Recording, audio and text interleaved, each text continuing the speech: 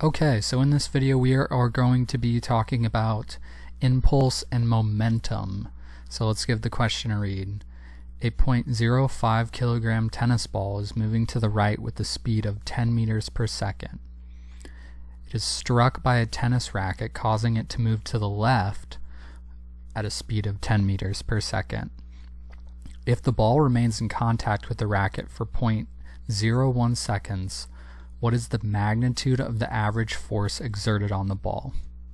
Okay, so I have all the information that we're given in this question written out here, and we should start with this equation here. The sum of the impulse J is equal to the change in momentum P right here. So we're going to start off by solving for the change in momentum. So that's going to be, the momentum is equal to the mass times the velocity.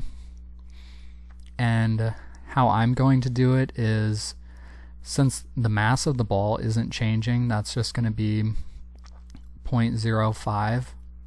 We're going to times that by, notice that it will be moving to the right at 10 meters per second, then it will switch directions to be moving to the left at 10 meters per second. So the change in velocity is going to be 20.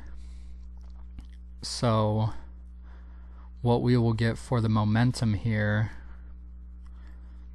is going to be, it's going to come out to be 1 kilogram meter per second.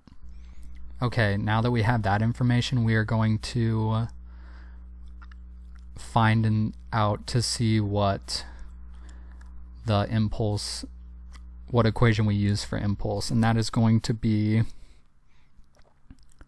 the impulse J is equal to force times the change in time. And so we already calculated, because the impulse is equal to the change momentum, so we have that value here, so it's the 1 right here. So now what we want to figure out is the force. So what we're going to do is we are going to divide over the delta T. So force is going to be equal to the impulse divided by the change in time, which that comes out to be, what we calculated earlier is 1, and then the contact time with the racket is 0.01, and the answer should come out to be 100 newtons. Please leave a comment if this video helped. Just any way to figure out how I can make these videos better, or any suggestions, I'd really appreciate it. Thanks.